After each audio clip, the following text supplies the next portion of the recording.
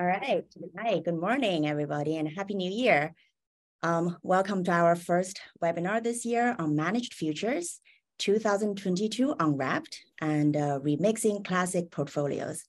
So for the next hour, we will provide you with an overview of what happened in 2022, how KMLM was positioned, and what drove its outperformance. More importantly, though, we will turn our attention to the future. We will discuss how managed futures can still prove to be a great tool to add to any portfolios. And we will show you some great examples as well. My name is Snowy Ding. I am a senior investment strategist here at Queen Shares. Before introducing to our great speaker today, let me just share some housekeeping items with you. We're streaming this event live, both on our website as well as on Zoom. So if you are streaming online and have some questions, please submit them to info@queenshares.com. That's info@queenshares.com. If you're on Zoom, then you can just submit the questions through the Q&A button at the bottom of your screen. We're looking forward to a very lively Q&A session at the end of the presentation. So please don't hesitate to ask your questions as they occur to you. If you do wish to apply for CIMA or CFP credit, then please remember to email CE, that stands for Continuing Education, at queenshares.com. Just want to share a little bit about us. Crane Funds Advisors was established in 2013 and is the investment manager for Crane Shares and KFA Funds ETFs. We're probably best known for our China-focused ETFs, which includes Crane Shares CSI China Internet ETF, which is ticker symbol is KWEB.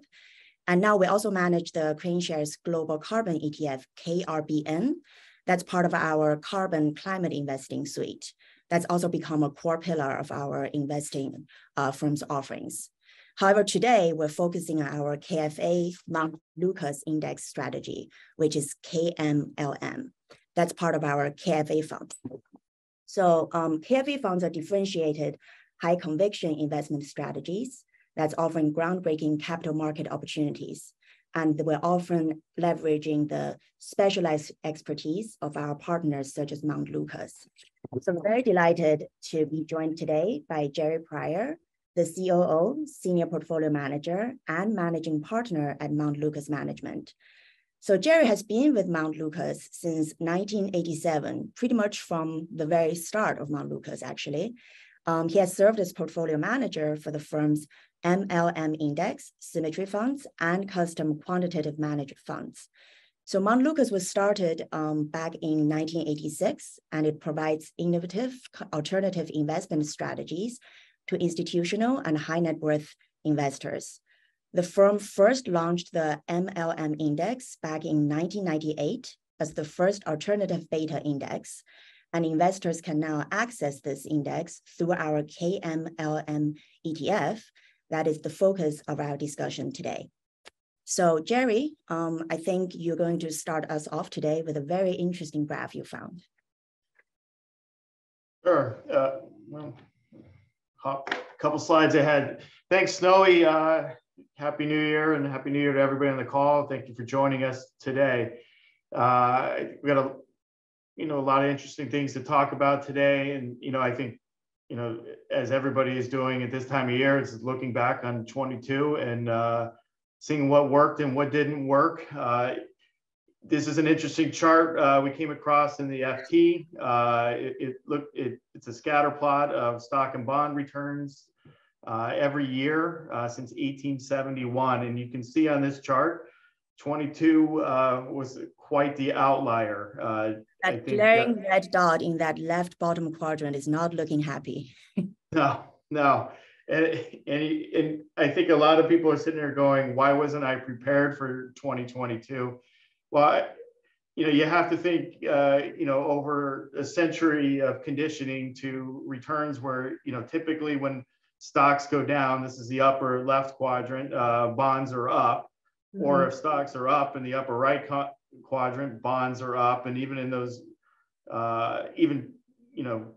sometimes bonds are down when stocks are up, but you really never see bonds and stocks down in the same year. There's really only two other occurrences on this graph in 1941 and 1969. So it's no shock that the investing world wasn't particularly prepared for this kind of environment. And I think as Snowy alluded to, this was quite a good year for the managed futures space, for our fund in particular, as well as other most of the managers in the space. 22 was a good year, and managed futures isn't something that's new to this world. It's been around for about 40 years. It's often been thrown to the curb with frustrated investors for periods of trailing returns or not great returns. But what managed futures has always sort of done is delivered in those periods of high stress. And and I will talk a little bit more as we go along about understanding what drives managed futures returns, where the investor premium is, and why they tend to work in those periods of stress. And we've been running an index that we created it since 1988. It's not a very complicated index. It's a simple moving average. It's not optimized by market. We look at long-term signals. It's pure trend. We let our winners run. We don't sell. We don't use sort of volatility to sell out of winning positions early. And ultimately we're looking to what pure trend gets you is it gets you the full right tail in those stress events. So again, good year for managed futures. It's really an outlier year for stocks and bonds. And I think let's talk about what's going on a little bit. Yeah, so I'm curious to see that, right? Because KMLM, part of the thesis should be, year of stress like 2022, it should be working. And curious to see what kind of risk premiums managed futures should be able to capture in 2022, but also curious to see in different time periods how it works. Yeah, I mean, that's a great point. So because ultimately, managed futures is used in a portfolio as a diversifying instrument. It's and for you to have managed futures in the portfolio as part of your asset allocation, you really have to understand where the risk premiums come from as an investor, so that because you have to live with this asset class through good times and bads, just like you live through stocks and bonds through good times and bad. You have to understand why it's working when it's working, and why it's not working when it's not working. I think the main point, for the last 30, 40 years of this firm, we always try to drive home the point that there is a risk premium to investors in the futures markets, and it's one that can be understood. And that risk premium comes from the fact that futures markets exist to transfer price risk away from consumers and producers, businesses that face changes in prices as a business risk to the firm. So what they're trying to do is get rid of that price risk. And where we step in as managed futures investors is we are accepting that price risk from those businesses. And ultimately, the way we access that is through systematic trend following. So it's quantitative models that look to profit off large price moves in either up or down. So if you think about, that's particularly the risk that businesses are trying to get rid of, is those large price moves up or down that would materially affect their margins. We're accepting those. We're consistently putting on positions that will profit in a big move, either up or down. I think one thing I like, when we start thinking about trend following and you think about these quantitative models, is we never judge our index or our model based on one position or one trade. You have to look at it over in order to capture that risk premium, it's it's a statistical premium that you get by doing 1,000 trades across many markets over periods of time. But that being said, there are environments that are more conducive to managed futures. One way we looking at it in this slide is across decades. The start date on this is when our index was created in 1988, and it goes through today. So we look at sort of the annualized return of managed futures. So this is sort of the top 3 rows. It's volatility and correlation to a 60-40 portfolio. Then we look at bonds in the middle, and stocks on the bottom, and then the 60-40 all the way at the bottom. But I think what you see here is in the 80s, 90s, and starting to dwindle down in the 2000s a little bit. I think the key row to look at is the volatility row, where managed futures was running at a really high vol in the late 80s and decently high volatility in the 90s and 2000s. Then it, without really any change whatsoever, drops precipitously between 2010 and 2019. And you see that drop in volatility in bonds as well, going from sort of that 5 to 3.9 and down to 2.9 in the 2010s. And you see it in stocks going from, in the 2000s running at 16 vol and dropping down to 12. And same with in 60-40, it's just the stock bond combination. So that drops as well. So what you had in that environment was, sort of globalization, a Fed put on the stock market. You had a lot of selling of volatility going on in hedge funds and different asset classes. Basically post-financial crisis, there was so much quantitative easing, there's so much money going in, and there's so much support to markets that it squashed volatility across the board. And now what happens is you have sort of more stable asset classes, more stable prices, in that risk premium in managed futures, which depends on sort of price instability, not stability. We saw that was a poor environment for trend following. We had very stable prices, stable interest rates. Stable interest rates led to stable currencies. Not a lot of price movement, large price movements up or down, sort of in any of the asset classes. So when we look at the returns to managed futures in that time period, and we also think about a lot of managers or advisors that had gotten frustrated with managed futures during that time period. The reason was the risk premium wasn't there, and the returns reflected that. So far this decade, we've clearly had some sort of momentous events between the pandemic and the Ukraine war, inflation, rising rates, things like that. All of a sudden we've seen the volatility in managed futures pop back up. We've seen the volatility in bonds pop back up to, volatility not seen since the 80s.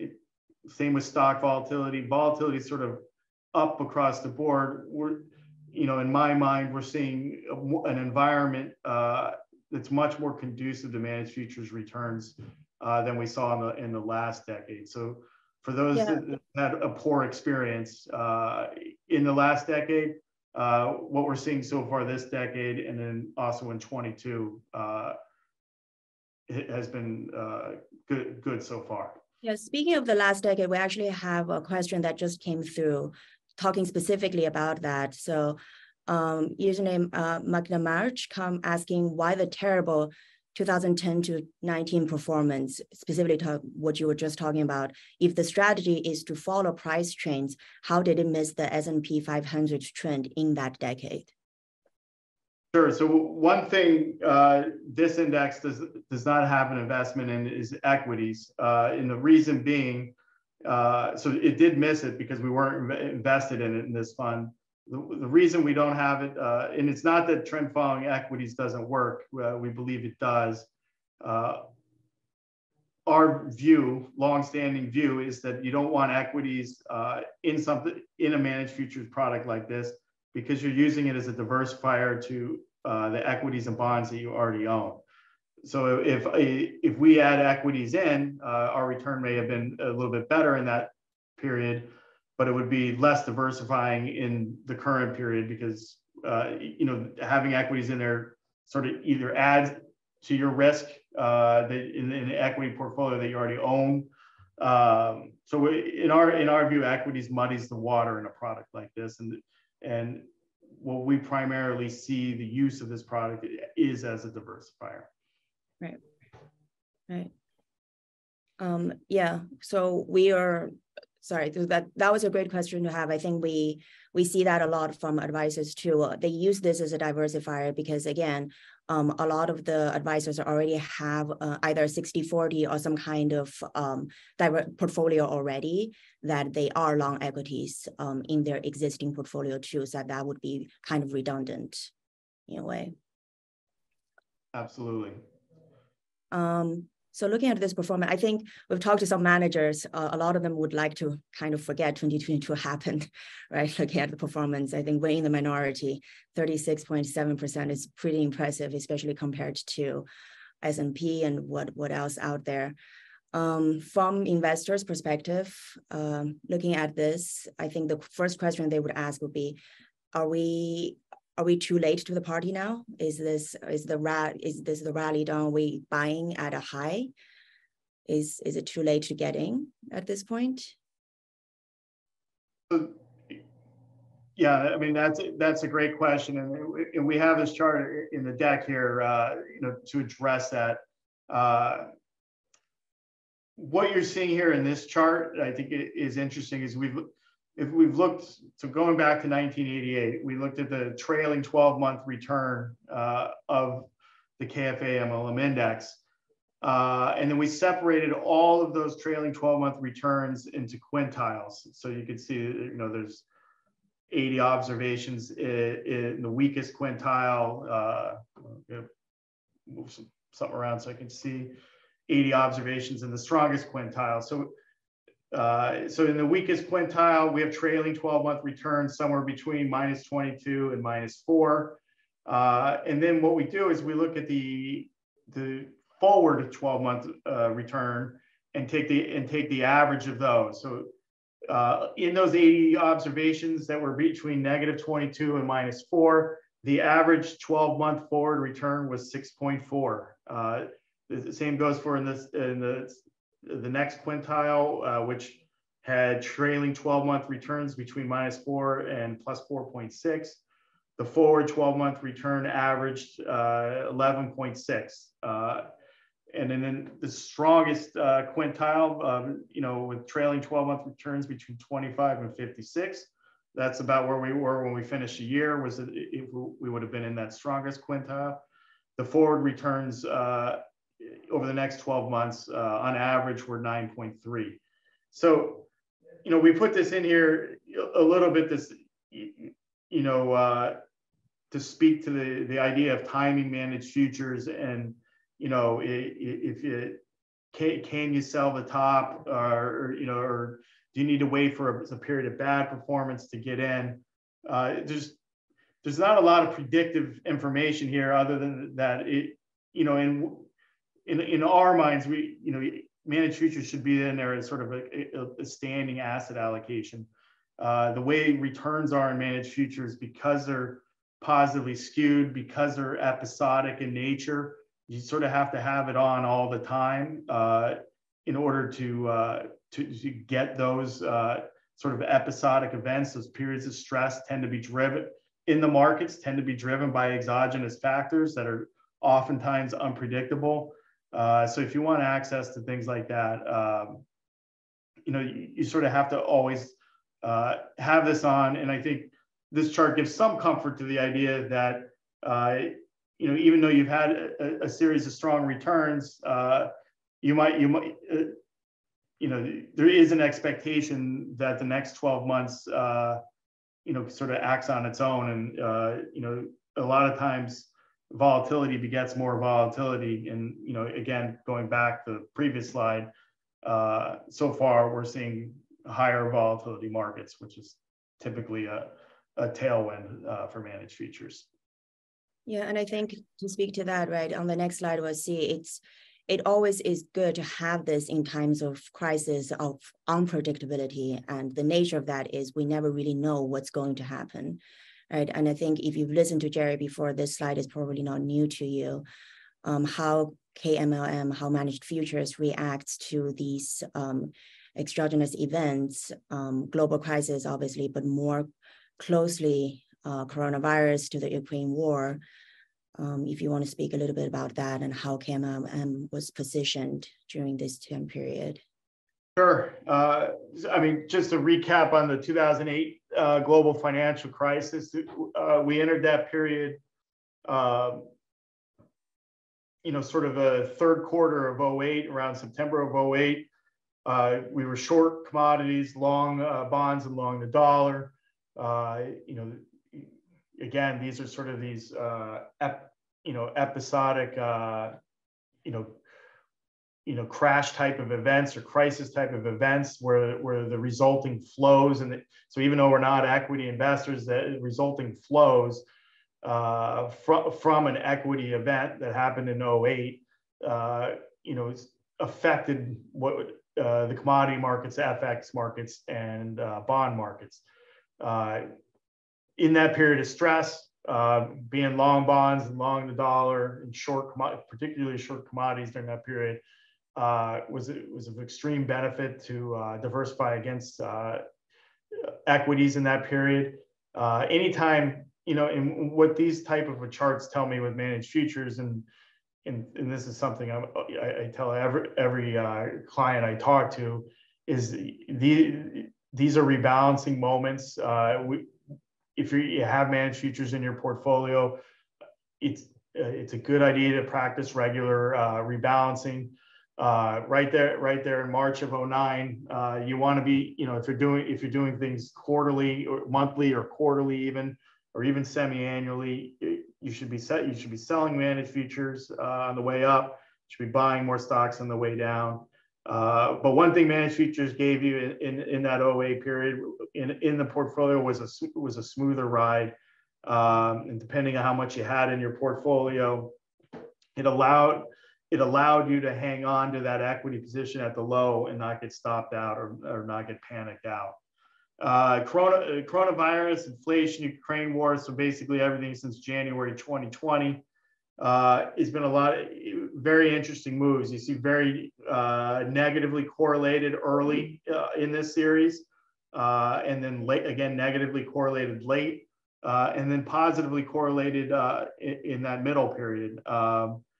We came into the pandemic, and I'll show you on the next slide in a second.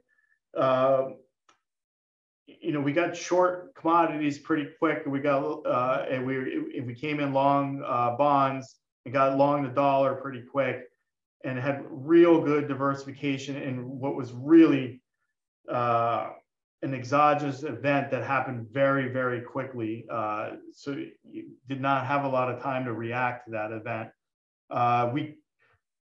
Given the amount of monetary policy and fiscal policy that was pumped into the markets, off the bottom in that pandemic, markets reversed pretty quickly.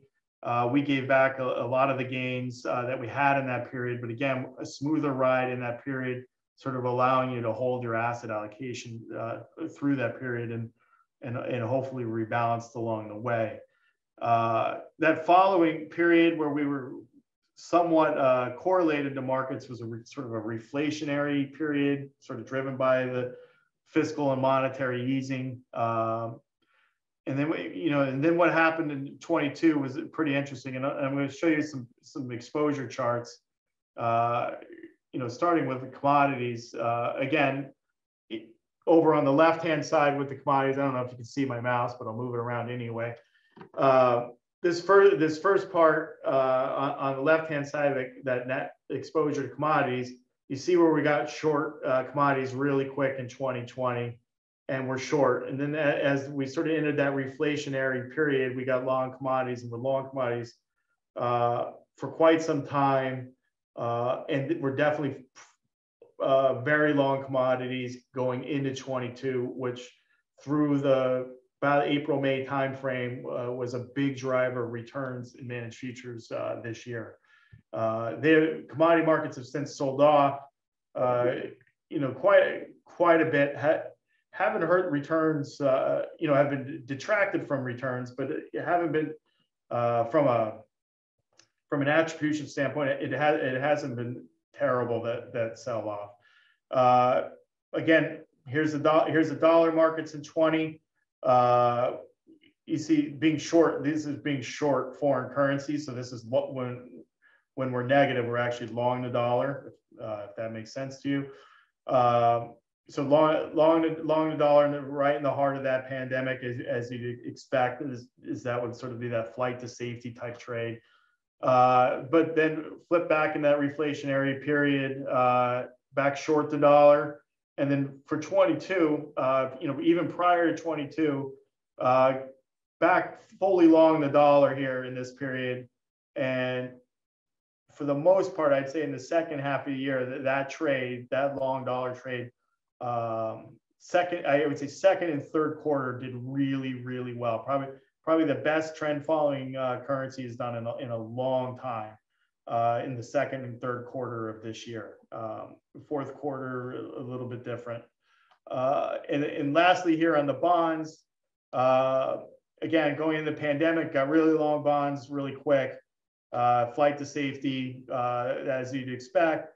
Here's a sort of, as we entered that reflationary period, got short bonds, got stopped out of it a couple times, but then got pretty short bonds almost right away in 22, and been short pretty much ever since.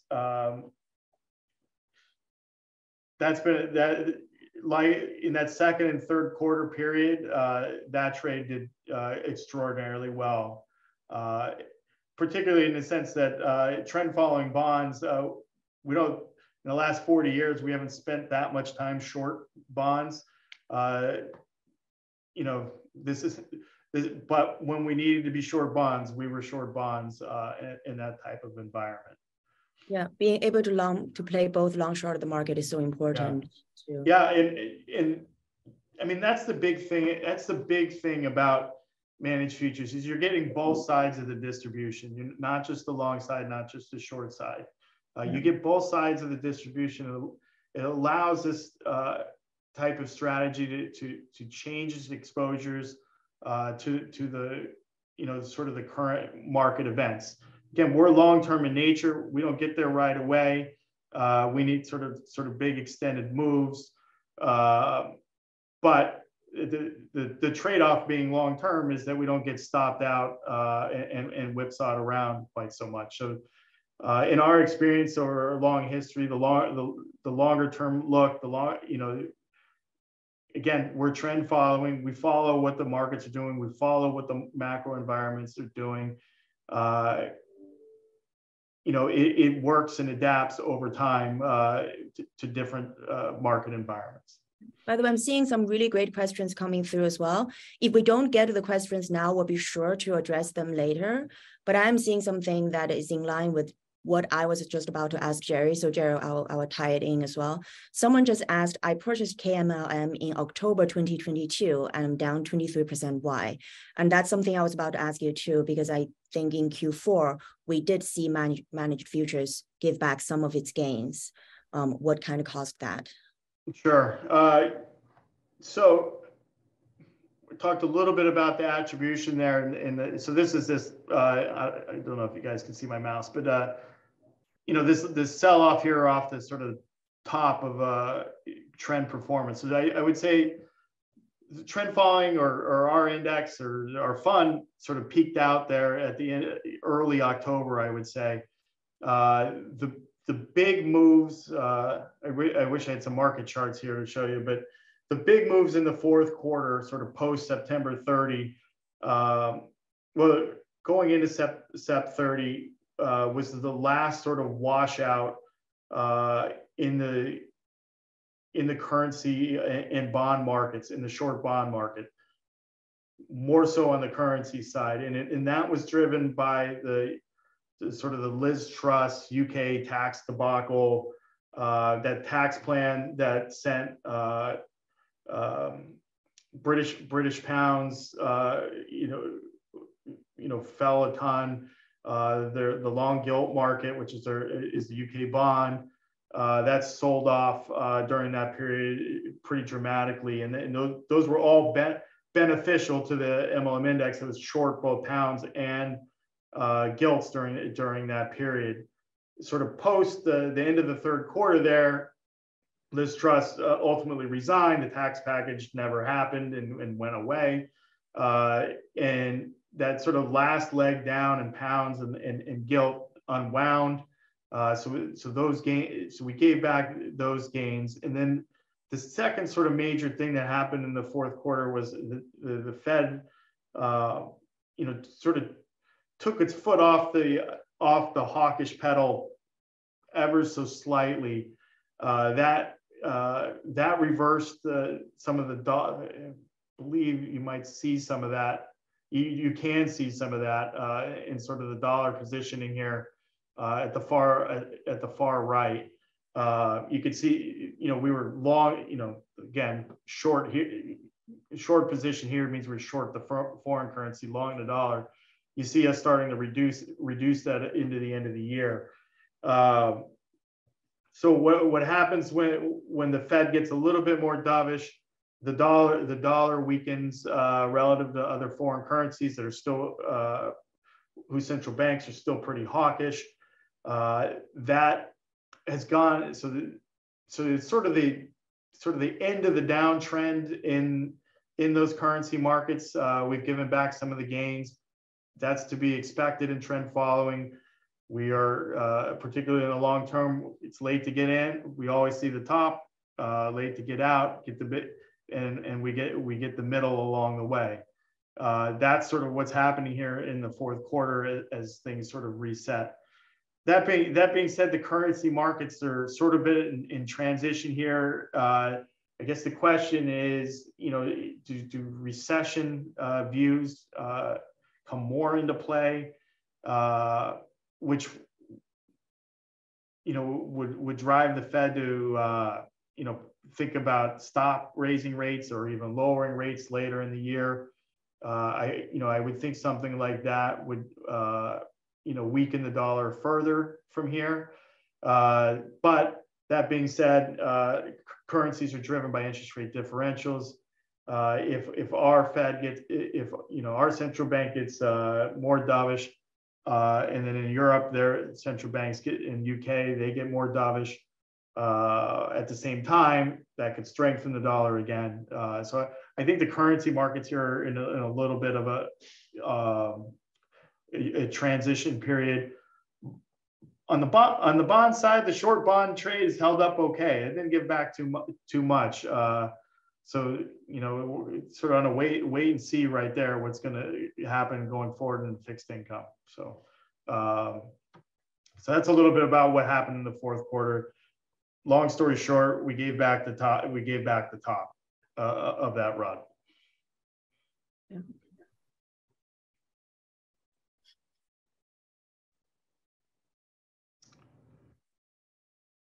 Oh yeah, this is interesting. I've always looking at this chart.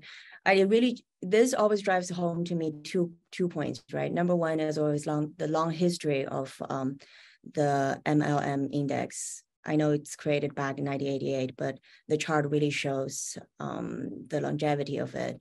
And then also the fact that, to me, the managed futures has always been, it used to only have been accessible to institutional and high net worth investors only, right?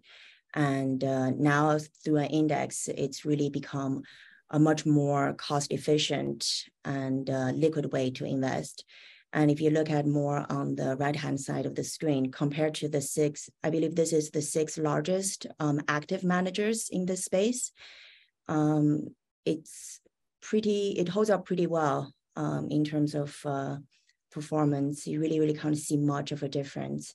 So I would argue this is the easiest way to get exposure to this asset class. Yeah, I mean, this is great. I mean, the reason the index was created was to be a decent, a passive representation of what a managed future investor could get, a price-based benchmark that a managed futures investor could get by participating in the futures markets. And the one way to make sure that the index is doing what it's doing is how is it doing relative to the active managers in the space. Is it properly explaining the beta in the space? And are you guys the ones who coined the term the alternative beta? Is that what? I'm not sure we coined the term alternative beta, but I think this was sort of back in 1988. I think this was one of the early attempts at trying to explain beta in alternative derivative markets. So yeah, so again, this has been around a long time. Rolling 12-month returns. We've had certainly some very good times, and the returns are cyclical, and just like most risk premiums. And as we add the manager returns in here on the right-hand side,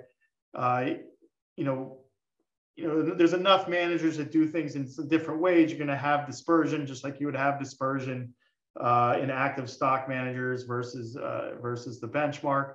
There's probably a little more dispersion you'd expect in managed futures, but the return profiles certainly rhyme, and accessing it through passively it's done pretty well for you, and it did pretty well for you in this most recent period of stress.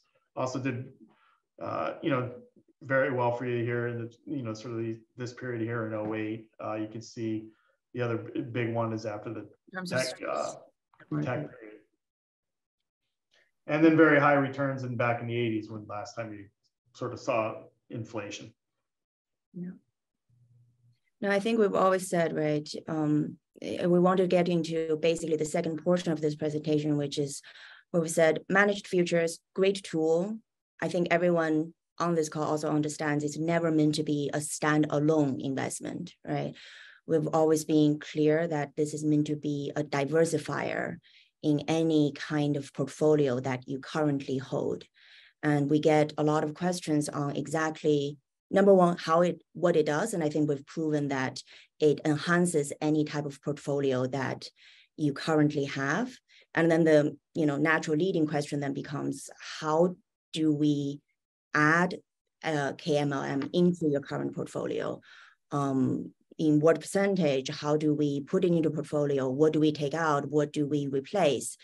And Mount Lucas recently, I guess, came out with a great paper on this. I think you guys titled it Dirty Portfolio, where you look at adding KMLM into 6 so-called classic portfolios and look at the kind of effect it would have. In the interest of time, we're not going to go through all 6 of them. If you're interested, I think you can access the full paper on our website, kfafunds.com. Or if you're interested, you can just email us and we can send you a copy. But Gerry, I think, do you want to go through? Sure. So I have to give the dirty portfolio thing. I have to give a little credit to my partner who coined the phrase, David Aspel. We were sitting around the office, talking about it. As Snowy alluded to, is not looking at managed futures in a standalone way, and that you really have, if you're going to analyze its merits, you have to put it in a portfolio. You can't look at it standalone. You have to look at it how it behaves and how it reacts to the overall portfolio.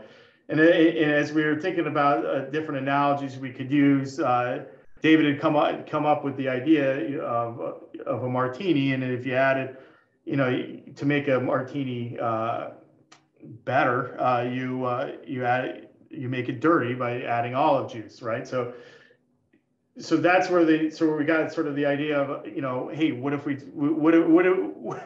what if we just added managed futures to the different types of portfolios and called it dirty portfolio, just like a dirty martini? Looking for a fun little hook, to sort of, when you've been talking about managed futures for 20 or 30 years, you look for different ways to entertain yourself as you're talking about it. So this is this first slide here. We looked at the Harry Browne permanent portfolio. So Harry Browne sort of developed this asset allocation back in the 1980s. It was designed to be and I'll just preface this a little bit about these 6 portfolios that Snowy talked about. We all sourced from a website called Lazy Portfolios ETF. They got about 100 portfolios on there. We chose 6, but they're just simple asset allocations that people sort of set it and forget it, sort of passive asset allocations that investors use as a benchmark. So we grabbed kind of 6 of them that we thought were interesting or had been around a long time or were fairly popular. So the Harry Browne one developed in the 1980s and sort of meant to work across all market environments, right? So in an expansionary phase, you would expect the stocks to work. So you can see the asset allocation there for the Harry Browne. It's equally weighted: 25% U.S. stock, 25% bonds, 25% short-term bonds, and 25% gold. So again, expansionary phase, the stock should work. In an inflationary phase, the gold should work. Did not work in 22, but that was the idea in the 80s behind this one. In a recession, long-term bonds should kick in and give you diversification. In a depression or a severe bear market, the short-term treasury bonds be the best place to hide out. So that asset allocation over a long period of time, it's a relatively low volatility portfolio. You can see it down here in the table, the Harry Browne. So what we did was we took those allocations, ran them with some commonly used indices, so we could get some decent historical data. This one goes from Feb 92 to Sep 22. Compound annual return of the Harry Browne was 6.4 with a vol of around 6.3. So again, not a very volatile portfolio. This is sort of a set it and forget it retirement type of allocation. Let's see what happens when we make it a dirty Harry. So pun intended there. Permanent portfolio. So we, instead of having 4 equally weighted assets, we go to 5. So managed futures gets a 20% allocation using the KMLM index. And again, the table, right? Sorry, didn't mean to do that. Your compound annual return goes from 6.4 to 7.2. A drawdown is taken down significantly. Again, that's sort of the performance in those stress periods, doing its job at the right time. Volatility overall gets knocked down a little bit. Sharp ratio goes up. That's actually not the Sharp, it's just the ratio of return to risk, so similar to Sharp. And in 2022, much better performance in 22. This is through Q3. The optimized result, we ran this asset allocation or an optimizer. What did the optimizer want to give it? So this is sort of the computer telling, we gave it 20% to make it equally weighted, but the computer told us it would have given managed futures a 14% allocation. Again, line charts at the bottom. Orange is the dirty portfolio, is a dirty Harry. You see the drawdown chart below, like the big drawdowns in 08, 09, and then in 22, significantly reduced in the dirty version. Rolling vol, again, the orange line is the dirty version. Sort of significantly, reduces vol, sort of in those sort of key moments in time. So the next portfolio. Actually, Gerry, if yep. you don't mind, I'm going to stop you right here. We're running out of time and we have some great questions. I really want to get you. I do encourage everyone on the call to go read the paper yourself. We go through 6 portfolios, very interesting results. You can read for yourself. But yeah, I want to get to some of these questions. Question from Peter Flanagan. We get this quite a bit, but I want Gerry to talk about this. What sets you apart from your competitors? Sure. Well, I think the main thing is that we're an index and it's passive, so it's not an active strategy. The other sort of key components is we're pure trend, so we don't have anything else going on in there. Either whether it's counter trend or volatility targeting. What volatility targeting does is, as volatility increases, you start reducing exposure. As volatility decreases, you start increasing exposure. We take a more and what that also does is in our opinion, cuts off the right tail. It's sort of selling your winners before letting them run. And it's that right tail and those winners are the things that we think have the best diversifying properties to the portfolio. So what we ultimately are doing is sacrificing the Sharpe ratio of our portfolio for our index and our portfolio so that we can maximize the Sharpe ratio of the client portfolio. So that's sort of what we're doing there. The other thing is not including equities, so that we don't muddy the diversification benefit of the strategy. So. Great. Andrew Marshall asked, are you invested 100% of the time, or do you sit in cash part of the time? It's an interesting question. The answer is yes to both, which sounds counterintuitive. We're invested all the time, but because of the way the futures markets work and how we invest in them, in order to take exposure for our fund, we only need about 15% of the fund NAV at the broker on margin. The other, about 85% sits in excess cash at the custodian. The margin at the broker earns interest. The excess cash at the custodian, we invest in T-bills. So the question is, the real answer is yes, 100% of the time we're invested 100% in cash, but we're also invested 100% of the time taking positions in the futures markets. Clearly the positions in the futures markets is most of the risk of the fund. Interesting. Taylor Thomas asked, so they follow a small number of managed futures daily returns. They seem very correlated with each other. So they cited KMLM and Alpha Simplex on the screen. They do not trade. Is it because they're in very similar trades? Do you know this, or?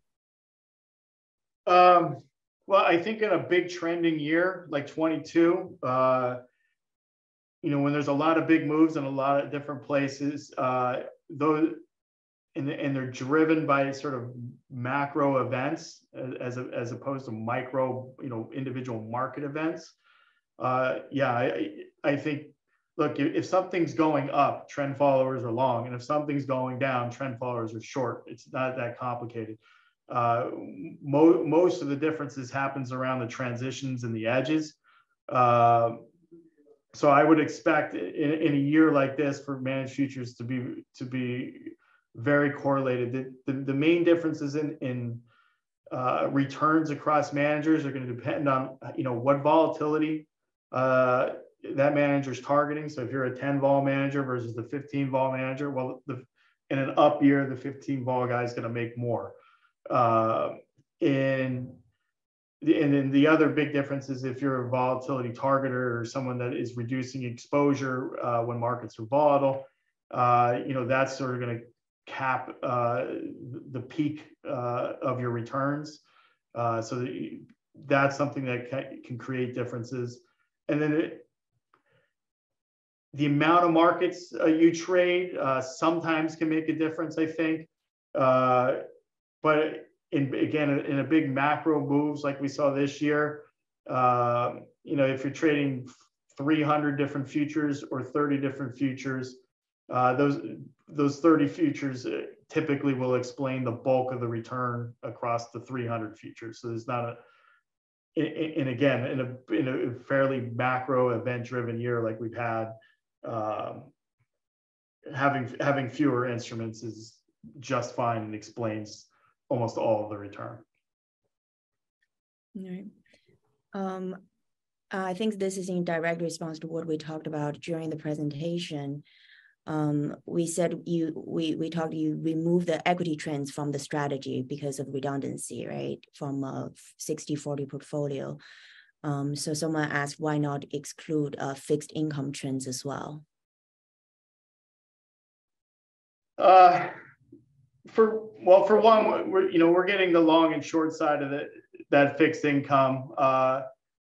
There's also another subtle, which I guess you could include with stocks as well. There's also a little bit of a difference with rates, in the sense that businesses do need to hedge rates, right? Both on the long and the short side, in order to protect. And again, in the futures markets, that risk premium comes from the fact that businesses are sort of willing losers in order to hedge the positions that they have. Stocks are a little bit different animal too, where they are.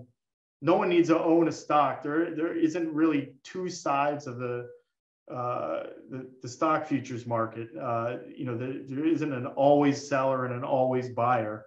It's not as two-way as the bonds, FX, and commodity markets is. Great. Yeah, it is. I know, 60-40, I know we talk about equity bonds, but essentially they are still two very different animals, right? When we're treating them in terms of investment strategies. Sure. And again, we're in the government bond market, not the credit markets as well. So that's a little bit of it. Most people that are trading bonds in their portfolio certainly have some government, but are also doing the credit markets. Someone asked, which I actually wasn't aware, but how do you explain the relative underperformance from the ETF with respect to the index?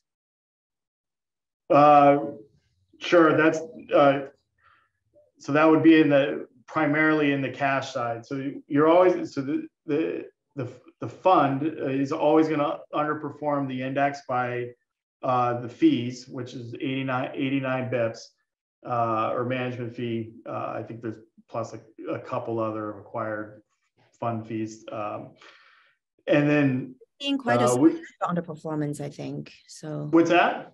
We're seeing quite a substantial underperformance. This person right. It's about 5 or 6%, I believe, on the year. So the 89 bips there, it's about 15 bips in trading commissions, so which is actually very low for a managed futures strategy.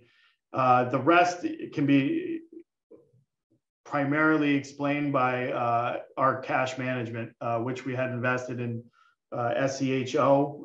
It's an ETF. It's a 1 to 3 year maturity government bonds. The index assumes a 30-day T-bill return. We were clearly farther out on the yield curve with the cash management. That in a rising rate environment, that in a normal year we're going to pick up the